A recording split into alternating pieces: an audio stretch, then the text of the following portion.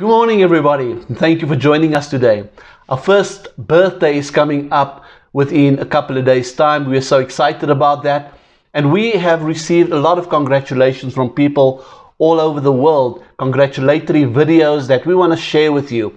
So I want to introduce our first video, Pastor Andre from CFC Johannesburg. Check out this video. Dear Pastor Donovan and Pastor Chantel and his church, CFC, congratulations on your first anniversary. If ever there was a time where reason would say one should not plant a church, it'd be right at the beginning of a worldwide pandemic. And what happened? Here you guys go out there in true leadership form, as you've been taught and raised in a school of faith, and you went ahead and did it anyway. And just look what the Lord has done. So from myself, Pastor Christine, and all of the pastors here at Christian Family Church, we just want to say, number one, we miss you. Giving you and sowing you to your own church plant was a huge sacrifice for us over here. And we do miss you desperately. But more besides, we're so glad to see what God has done in and through your lives and what He's doing with His church, CFC. I'm reminded of a scripture in Psalms chapter 3 from verses 1 through 4. And this is what the Bible says, and it's so appropriate, I feel, right now on your first celebration. It says, Lord, how they have increased who trouble me. Many are they who rise up against me. Many are they who say, there is no help for His church, CFC, in God. But Thou, O Lord, are a shield for me. Thou art the glory and the lifter of my head. I cried to the Lord with my voice, and He heard me from His holy hill. You guys have experienced more opposition, I think, at your initial church plant than anyone else in the world, and just look what God has done. But Thou, O Lord, are a shield for me. You are the glory and the lifter of my head. And that is my prayer for you, that God on your first birthday would continue to be that shield and the glory and the lifter of your head. Congratulations on your first birthday. We love you, and we look forward to seeing each and every one of you and returning back to church as normal. Congratulations again. We love you. Thank you, Pastor Andre. Wow, 1 year already that we've been in ministry. You know, we launched the church on the 1st of March 2020, and it's a year later and we're still going strong. The gospel is still being spread, and people are still giving their lives to the Lord, and we give God all the glory for what He is doing in and through His church. Now, this morning's message is so encouraging. You know, as I was preparing this, and you know, the Lord really ministered to me as He always does, and I felt such an encouragement when I studied this message, and I hope that comes across to you like that. But why don't we pray? Why don't we get into the Word and dedicate the service to God?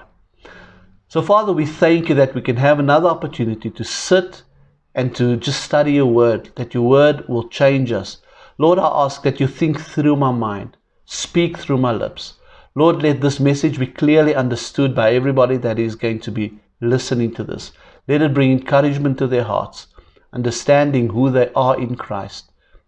And Father, we thank You for everything that is going to be done and accomplished here today.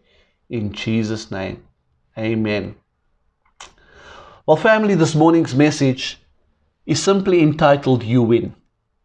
You win.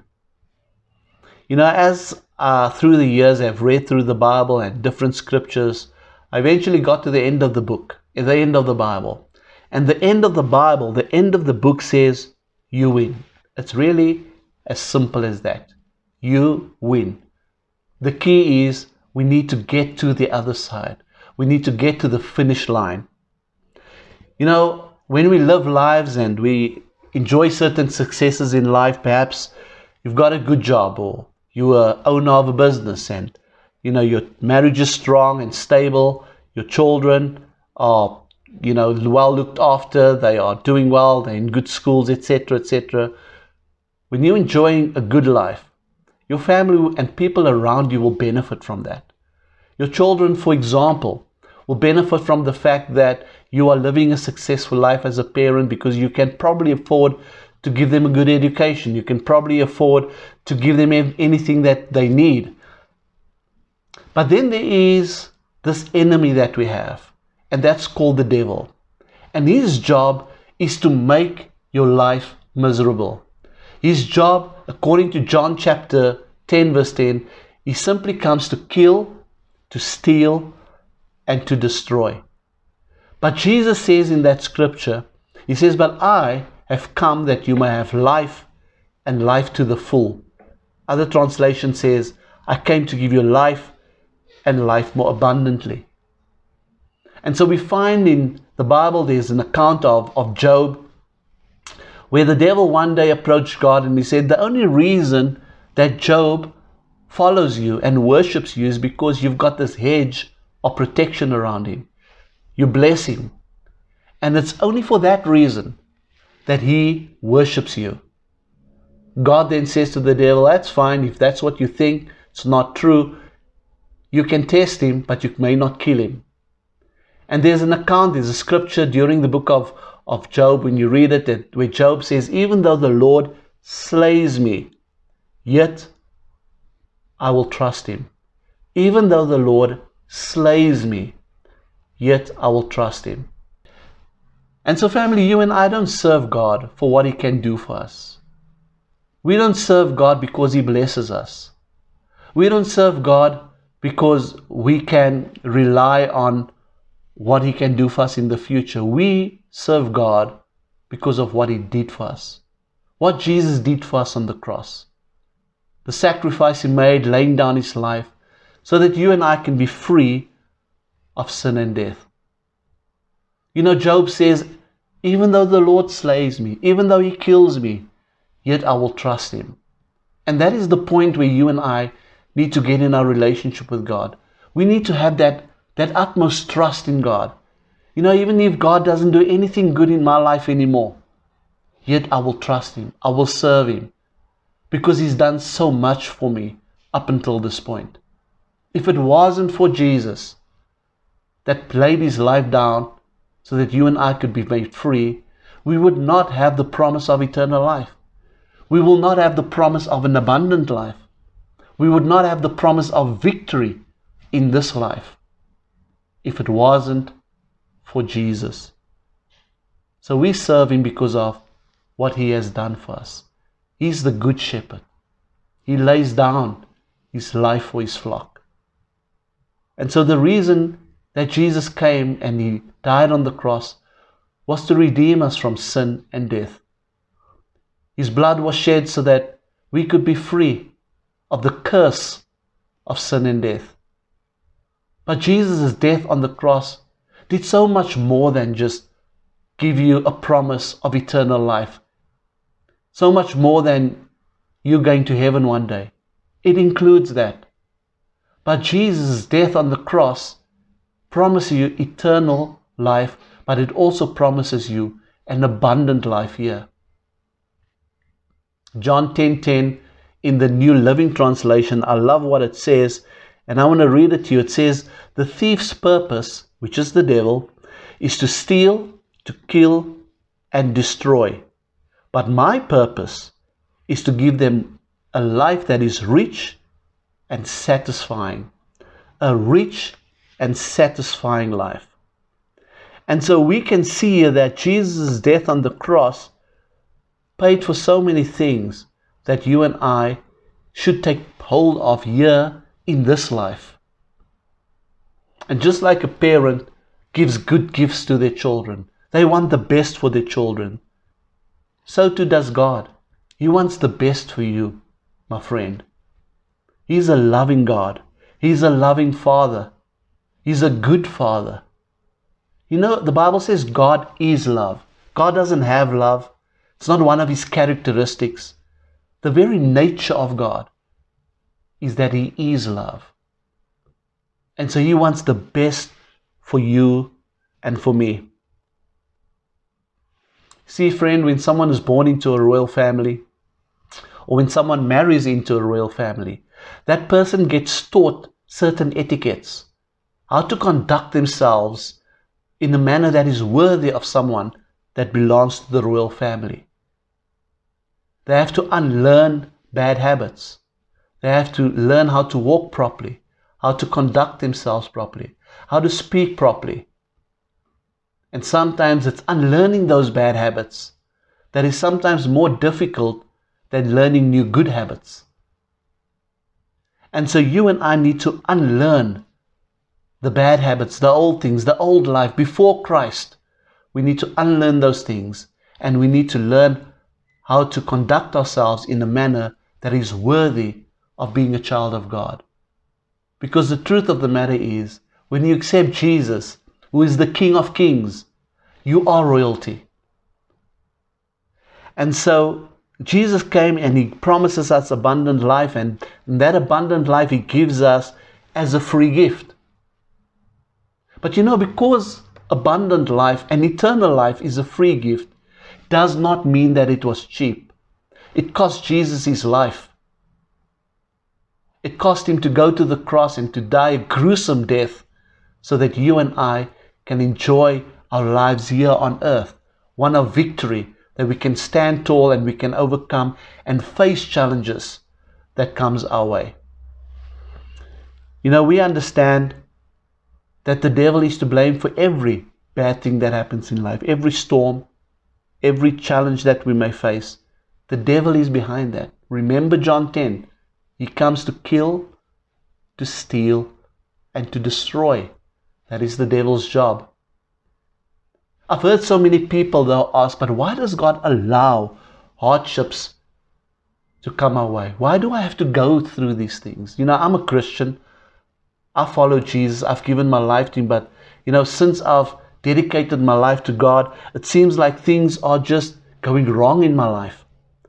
You see, you've got an enemy. You've got an adversary. And his job is to make your life miserable. The good news, though, is that you've got victory in every area of your life.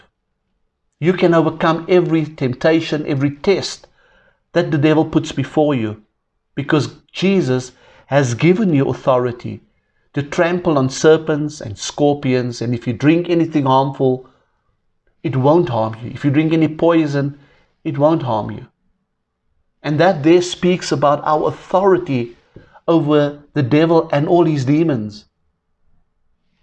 And so we have victory in every area of your life.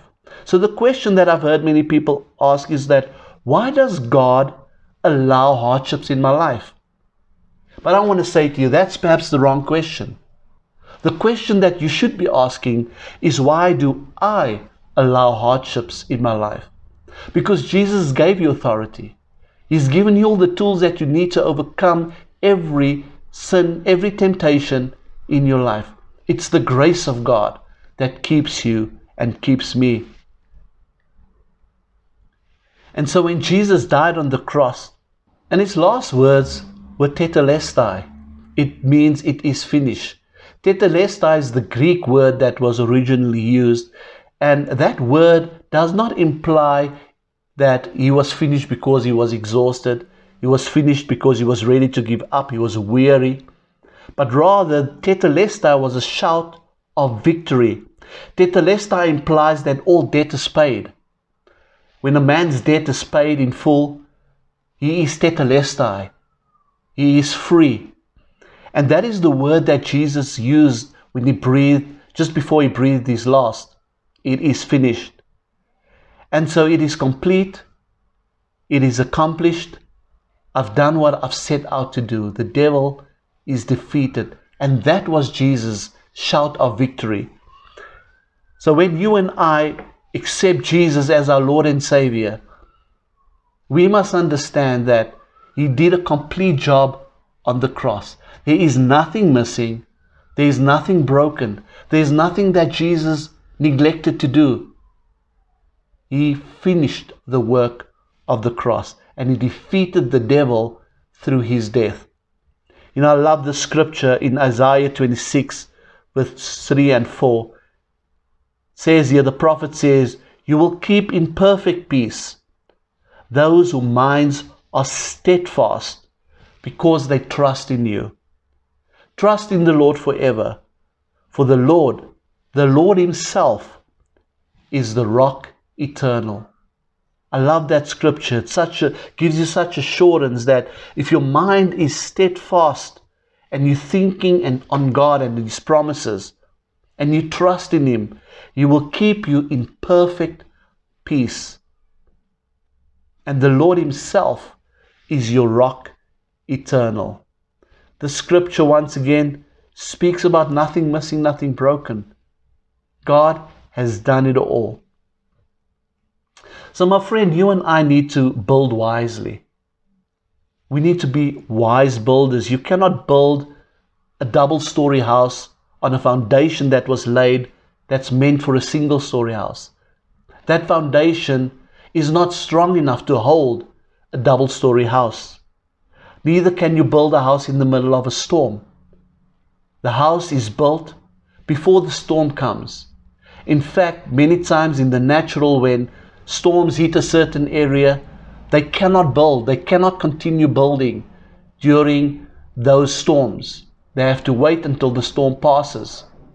And so you cannot build a house in the middle of a storm, because the house is there to provide shelter for you against the storm. You know, there's a parable that Jesus teaches in Matthew chapter 7, where He teaches about two different houses. And my Bible, the title is The Wise and the Foolish Builder. Matthew 7, from verse 24 to 27. Jesus says, "Therefore, everyone who hears these words of mine and puts them into practice is like a wise man who built his house on the rock." So what is a wise man? Well, according to Jesus and the scripture, a wise man is anybody that hears the word of God and puts it into practice. You see, the wisdom is not just hearing it. The wisdom comes in when you apply it, when you practice it. Verse 25 goes on to say that the rain came down, the streams rose, and the winds blew and beat against the house. Yet it did not fall, because it had its foundation on the rock. And that foundation on the rock tells us and implies the rock is Jesus Christ. And we know Jesus Christ is the Word. John chapter 1 says that in the beginning was the Word, and the Word was with God, and the Word was God. Further on you read in chapter 1, so I think it's verse 14, where it says, "And the Word became flesh, and it dwelt amongst us." You see, family, Jesus and His Word is one. They are inseparable. And so when the writer here writes that the winds blew against this house, the storms rose against this house, the rain came, but the house stood because its foundation was on the rock, it's telling you and me that the foundation is on the Word of God. And then Jesus goes on to say, "But everyone who hears these words of mine and does not put them into practice is like a foolish man who builds his house on the sand." So someone that hears the word of God but never applies it in their life, Jesus likens them here to a foolish man. The rain came down, the streams rose, and the winds blew, just like it did before, and it beat against that house, and that house fell, and great was its fall. And that's what the Bible tells us here. So the same storm came to both houses. So what is the difference? The one house was built on the doing of the word, the other one was built on sand, which is the foolish man hearing the word but never applying it in their life. And so God's word is dependable. You can count on God's word. His word is yes and amen. If God says something, if there's a promise in the word of God, He will do it. What you and I need to do is we need to take hold of the word of God, and we need to confess and speak God's promises into our lives. God is no man that He will lie. When He says something, it will be done. But you see, friend, the application of God's word is your choice. You can choose to be like the foolish man, that never applies the Word of God, or you can choose to be like the wise man who applies the Word of God in their life. I've heard this quote recently. It says, faith does not change your circumstances necessarily, but it changes your perspective. How you see the storm, how you see the challenge, how you're going to approach and face that challenge. You know, recently I spoke to someone, and a couple of weeks ago I spoke to them prior to the second time I spoke to them, and this person was going through some tough times, and their countenance was down, and you know, we encouraged them and just led them to the Word of God and the promises of God.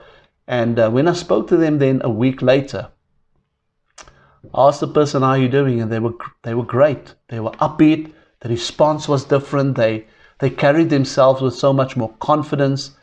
And my question to that person is, did your situation change?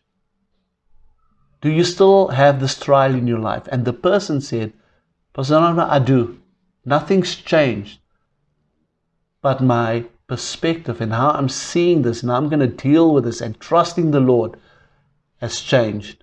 So I feel better about the prospects of the future. And that is what it's all about.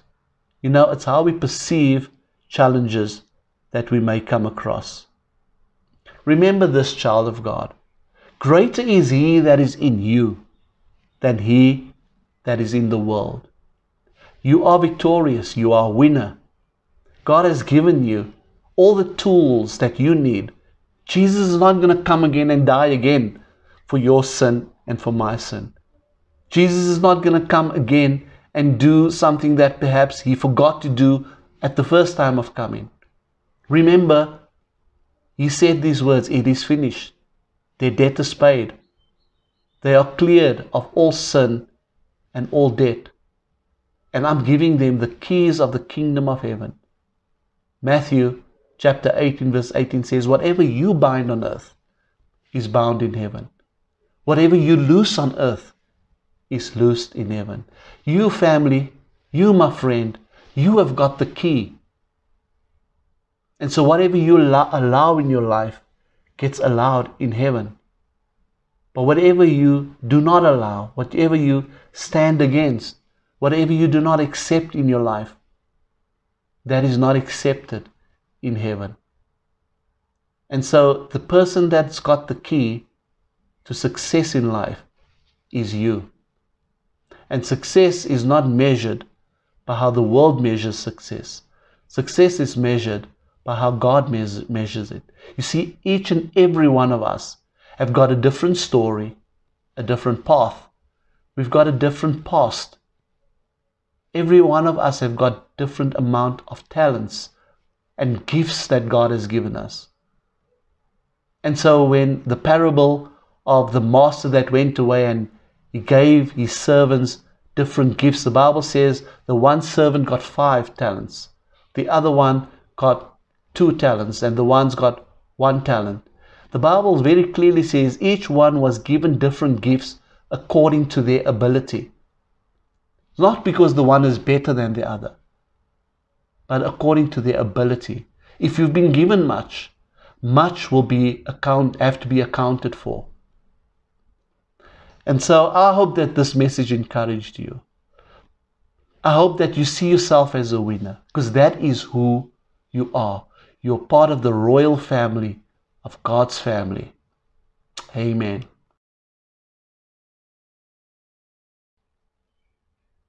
So as I lead into the altar call, I'm going to ask that every head gets bowed, every eye is closed right now. I want to invite you to accept Jesus as your Lord and Savior.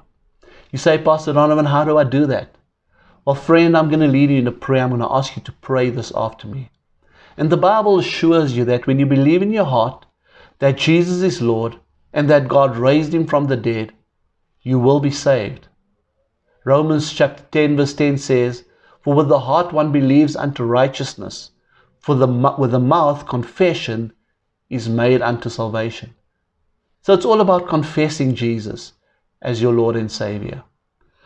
So why don't you repeat this after me as I lead you in this prayer? Thank you, Father God, for sending your Son Jesus to die on the cross for me. Today, I accept you, Jesus, as my personal Lord and Savior. Come into my heart and save me. I acknowledge that I am a sinner in need of a Savior, and I repent of everything that I've done wrong. And I ask you to forgive me, Jesus. So today, as I invite you into my heart, I thank you that your promise of eternal life is now mine. Thank you for saving me. Thank you for dying for me. And thank you for raising me up again, just like you did when you died, and after 3 days you rose again. Amen. Now, friend, if you've prayed that prayer, I want to congratulate you. That is the best decision that you will ever make in your life. And we as a church, we are committed to pray for everybody that gives their heart to the Lord, every Christian out there. And we pray that you will grow in your relationship with God. Our numbers appearing on the screen. So come and give us a call and send us a WhatsApp. Let us know, what do you want us to pray for? You know, you may be watching this and you may be on the other side of the country. You may be on the other side of the world, but you had this encounter with God as you were listening to this message. We want to invite you, be part of us as a family. And so congratulations. God loves you. We love you, and we will be praying for you.